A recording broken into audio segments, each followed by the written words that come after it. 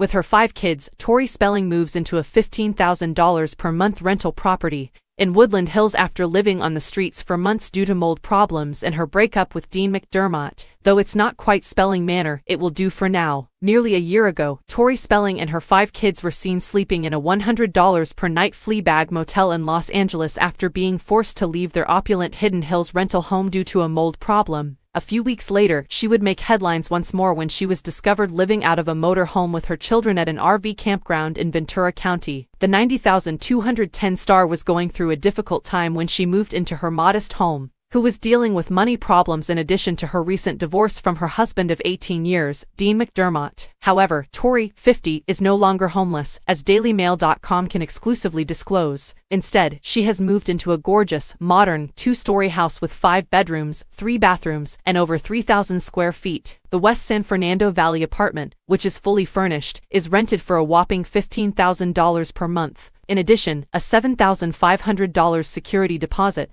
or fee was required for the brief rental. The house has a brand new pool and spa, which Tori's family will love for relief from the heat this coming triple-digit valley summer. Hardwood floors run throughout, and there's a grand chandelier in the spacious foyer and staircase. According to the real estate profile, the house is an entertainer's dream, featuring a kitchen with 2 ovens, 2 sinks, an abundance of counter space, and room for 16 guests. According to the profile, this home has plenty of space for large families and groups to spread out and relax. It has central air conditioning, a garage, and all the appliances you need. Fortunately for Tori, it permits dogs and cats, but there has been no mention of permitting the assortment of animals she kept while residing in Hidden Hills. Tori's love of her animals caused Dean McDermott, 57, to stop sleeping in the same room with her last year, he revealed to DailyMail.com.